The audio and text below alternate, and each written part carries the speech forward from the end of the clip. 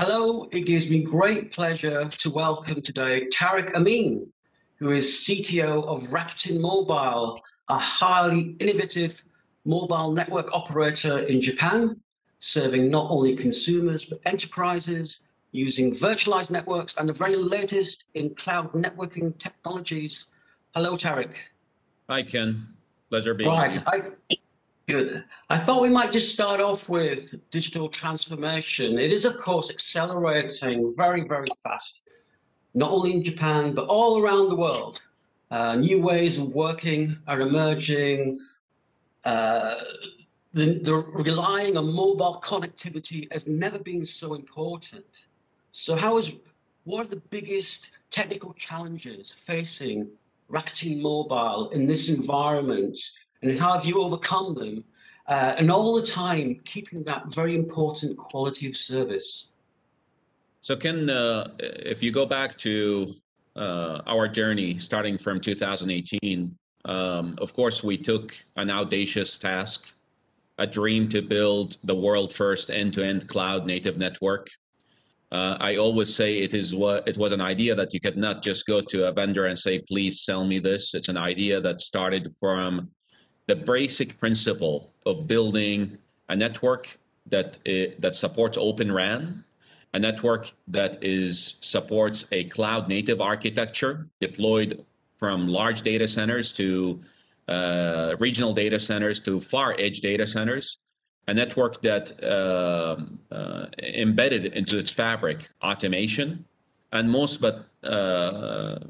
not forget about the criticality of having the right platform organization to support this new vision strategy. In Rakuten, our challenges were numerous. One is we have to go prove and validate the stability of this new architecture, prove that this platform architecture can deliver on the cost structure, and prove that we could run a network at a high level of quality that Japanese consumers expect in Japan. And to be very frank with you, this journey hasn't been easy, but I think it's the right journey. And if you ask me again, would you take the path that we have taken to achieve the results where we are today? I would say absolutely. It's the right thing to do, to build on a cloud native architecture, enable an agile framework of how you deliver services, move away from proprietary hardware implementation to software on everything, software in the fabric of everything we do every day. And for me, most important thing is to see how the organization has developed to support these new principles on managing network, not just the networks of today, but the network of the future. As you said, it is a journey. I just wonder whether I could push you to sort of say what are the biggest success stories as far as you are concerned on this journey so far? Well, I mean, I'll tell you my biggest learning is, first of all, not putting obstacles in someone's mind to why this cannot work. Mm. We never really, and I personally never believed that I need plan B while we were thinking about building such a platform architecture, building this end-to-end cloud native network. My biggest success story is to see the maturity of the young organization evolving, developing. To really see when I walk into my office and I see people writing code to mitigate operational incidents, I could not be any happier. So I am really delighted to see the maturity of the organization, them realizing that automation is not a one-time event, that now we need to do this every day to deliver on services in a far more agile way. I think my biggest success is just really around the structure and the organization. And as you move forward, I know that you're working very closely with Cisco and you're building an internet for the future. And I believe you just recently announced some sort of collaboration for a 400 gig ready network, and it's powered by SRv6 and routed optical networking technologies, converging the IP and optical layers. I mean, what kind of advantages do you see that kind of transition present to you, as well as other operators who might be going down that path?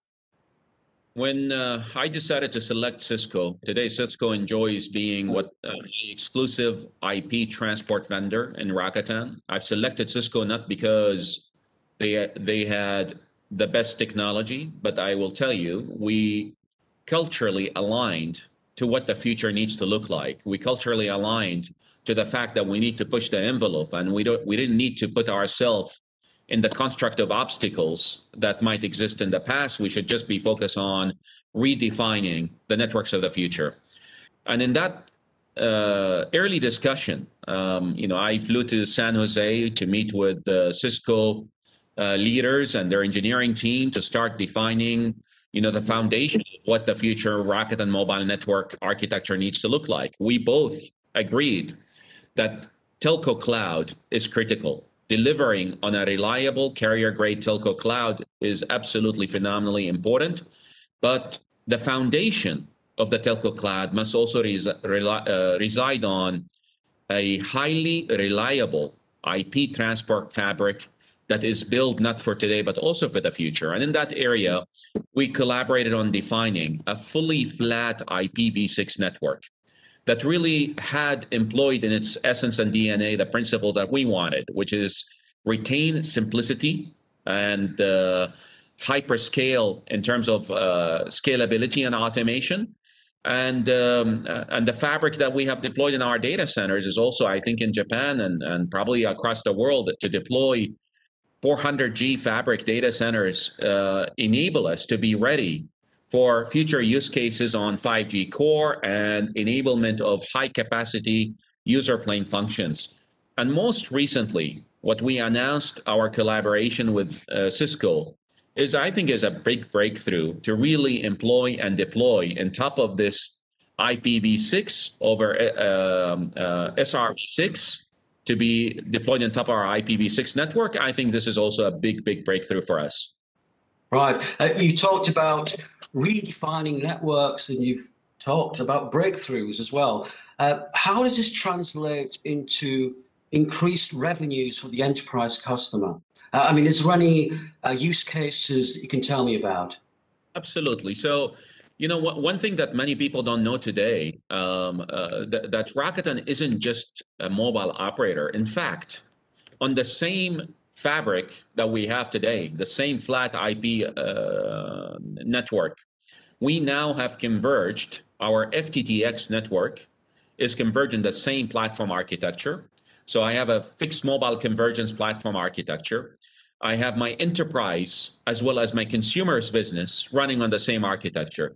So when you think about what will SRv6 enable in Rakuten network, it will absolutely create new revenue streams. For me, it is about enterprise network services. An example for this is secure VPN services that we'll be launching.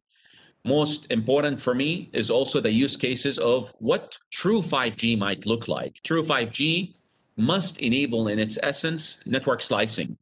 And I think SRv6 on transport layer is really elegant way to offer end-to-end network slicing with our Open RAN platform and cloud delivered services. When you think about gaming, and people want to enable cloud gaming on the edge, I think we are uniquely positioned to offer this. Second big thing for us, when you think about it also, let's not underestimate operational efficiency. We need enhanced service assurance. Deliver SLA per slice is also not a trivial business.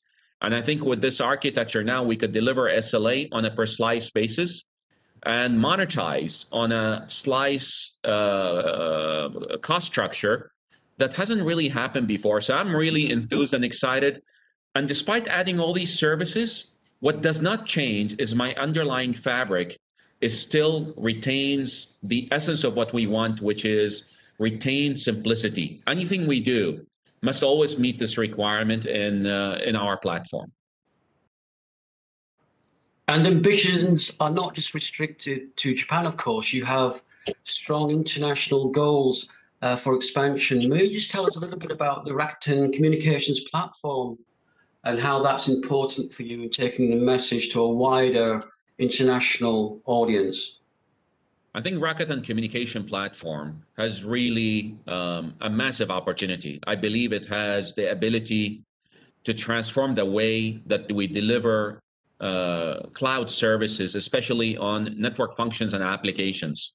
I'm really delighted and happy to see us and Cisco partnering, not just locally in Japan, but as we go abroad, there's a wealth of opportunity for partnership and collaboration to take some of the technology that we have done in Japan, to take the last 3 years, and the last 3 years, believe me, they were not easy.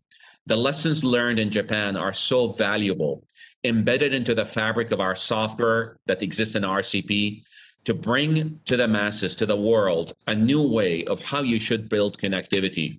We are making amazing progress. I hope in the near future and very near future, us and Cisco could announce something big about taking RCP outside of the boundaries of Japan.